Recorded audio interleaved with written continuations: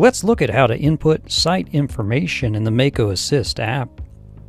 We'll start by inputting the water authority or jurisdiction, and this can be done by using the keyboard or by tapping the microphone icon and dictating the information. Similarly, on the site contact name, you can type it in or save time by using the dictation option on your phone. Finally, with the address input, it's easiest to use dictation and look up the address.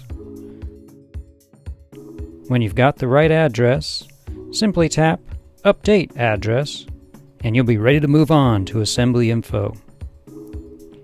Be sure to watch the other videos in this series, and for more information you can always visit arbiterbackflow.com.